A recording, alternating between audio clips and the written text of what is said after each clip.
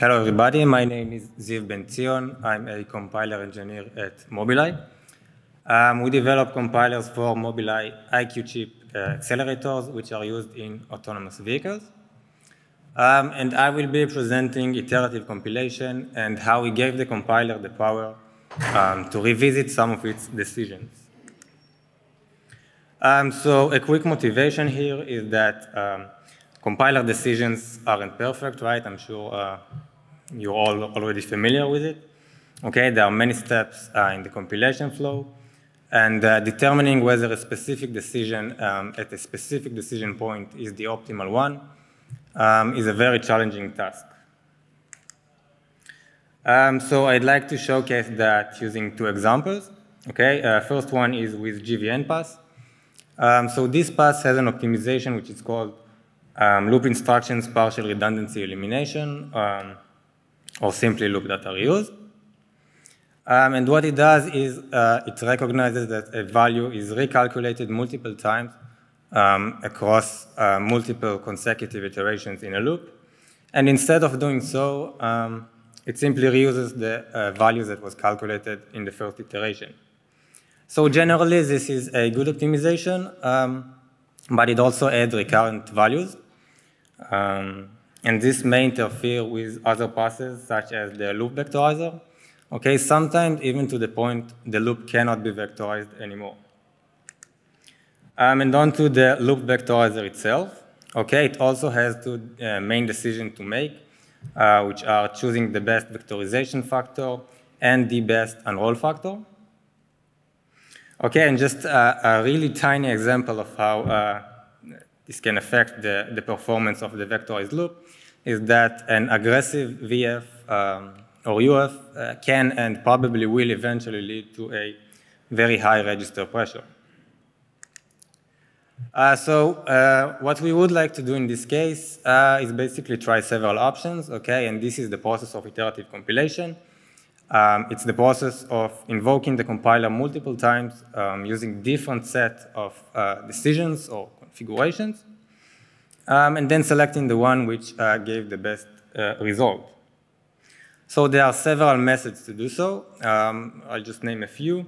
There is manual experimentation, meaning a programmer can manually hint the compiler what to decide using pragmas or flags. This process is obviously a bit slow and requires great knowledge of compiler internals. So another way is we can automate it using brute forcing. Okay, it will eventually lead to a very long compilation time. So we can also try applying machine learning techniques. It should help reduce the number of tested configuration. There are already many existing tools which attempt to do so and does it actually pretty nicely. But my main point here is that all these approaches doesn't utilize the knowledge the compiler already possesses. So let's recall the vectorizer example. Okay, we had two factors, VF and UF. And so the vectorizer has a cost model to decide, to assign a cost for each set of factors. So it can use this information to decide which are the interesting set of factors it can retry in iterative compilation process. And that's exactly what we've implemented. So I'll do a quick high-level overview of our feature. So we have a configuration manager. Okay, it is in charge of invoking new compiler instances and passing them the different configurations, such that an LLVM pass can read a specific decision from the current configuration basically at any given point in time. It can also register a new configuration back to the configuration manager. This allows it actually to revisit some of its decisions. And lastly, it actually should send a result of the final generated code to the results manager. It will assign us a score per configuration. Now, I'd like to briefly point out that a configuration in this case, it's simply a file, okay? It's a file describing the list of all non-default decisions. So the API is pretty straightforward, right? a pass can register a new decision. A pass can get a specific decision from the current configuration. And finally, it can set the result for the current configuration. Now I'll do a quick simulation. So the configuration manager is always initialized using a single default configuration. And it starts a new compilation using that configuration.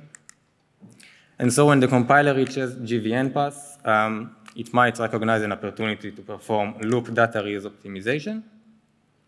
But as we previously said, since it may interfere with later passes, it can also register a new configuration which disables this exact optimization. And finally, it sends the result for the current compilation.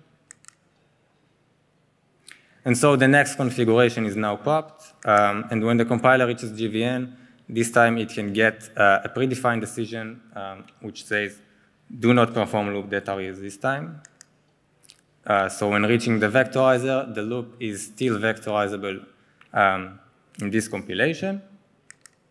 So using its cost model, the vectorizer selects the best vectorization factor and the null factor. But due to it might get a different set of factors, right, with a very similar cost. So it can register a new configuration with this set of factors. And now onto the register allocator. So at this point, the compiler might see that the register pressure is too high. And so a probable cause for that is that the unroll factor given by the vectorizer was too high. So using a post-array hook, the compiler can register a new configuration in which the unroll factor is set to 1. And this is a bit different than what we've previously seen, right? Because here the compiler actually changes a decision of a previous pass, right? We're at the register allocator, and we're changing the decision of the loop vectorizer. And lastly, the configuration manager is left with 2 configurations in the pool. These 2 configurations are completely independent, right? So they can be popped and be executed in parallel using multiple cores. So now actually the iterative compilation process is finished. We are left with 4 configurations and the results. So the nice thing here is that we tested only 4 configurations, but these are the 4 configurations the compiler itself thought are the most interesting ones to try for the given module. So a quick summary, we can, and in our case, we would like to utilize compiler knowledge in iterative compilation, okay, and allow it to navigate the search space of all configuration on its own. It's easy to use, okay, you've seen the API, you can register a decision, you can get a decision from the current configuration and set a result.